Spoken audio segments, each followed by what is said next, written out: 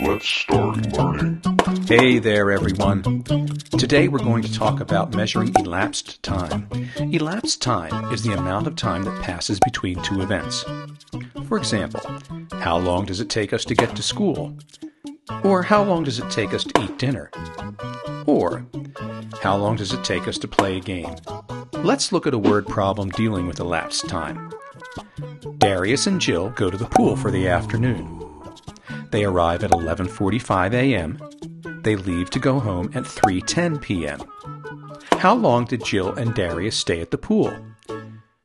In order to find out how much time they spent at the pool, we are going to have to find the elapsed time. If we have a practice clock with movable hands, we can use this to solve the problem. Here's 11:45. 11:45 to 12:45 is 1 hour. 12:45 to 1:45 is 2 hours. 1:45 to 2:45 is 3 hours. Now, we don't want to go all the way from 2:45 to 3:45. Darius and Jill left the pool at 3:10 p.m.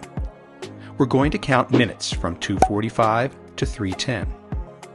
Remember, each number on the clock face stands for 5 minutes. Let's count starting at 2:45 and go to 3:10.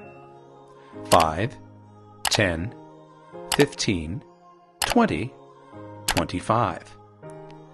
We've reached 3:10. Let's look back.